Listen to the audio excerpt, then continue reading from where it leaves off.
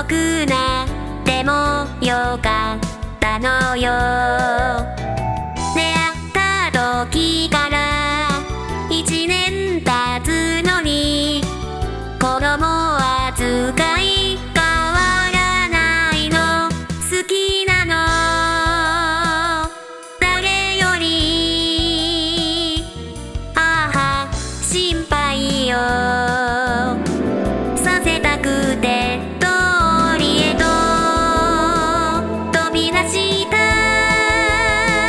金のリボンでほらロックロック逃げられない。目をそらしちゃダメ危ないからいつも気にしてほしいの。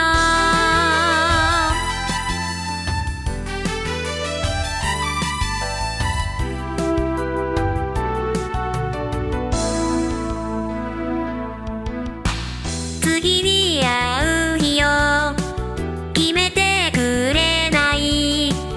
送られながら不安になる。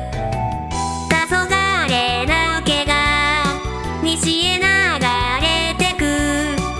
あなたの肩がやけに遠い。好きなの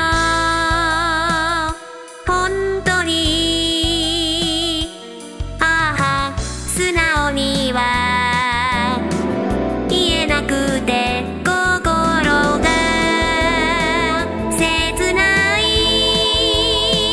金のリボンでほらロックロックもう決めてる。